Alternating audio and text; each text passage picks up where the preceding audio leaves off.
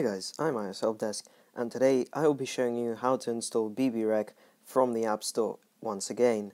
So, as you may have heard of, BBREC is a screen recorder which was formerly on App Store before it got deleted from the App Store by Apple because it's a screen recorder and Apple doesn't want you to record your screen for some reason. But anyway, today I will be showing you how to reinstall it directly from the App Store. So without further ado, let's begin. So first, what you want to do is go straight to the App Store. Then you want to go to Featured and scroll all the way down until you see Apple ID. You just want to hit it, and then you want to sign out, and you want to go. You want to actually type in this Apple ID, which I have on the screen right here.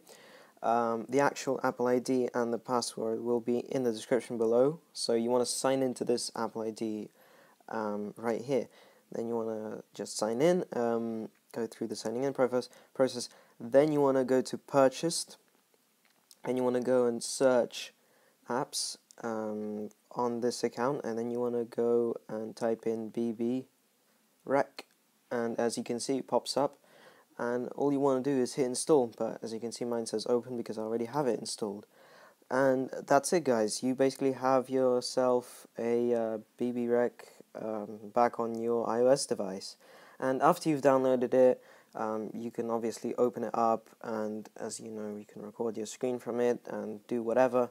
And you don't need to still be signed in to that Apple ID. You can actually go ahead and re-sign in your Apple ID onto the App Store, and just keep the BBREC from that account.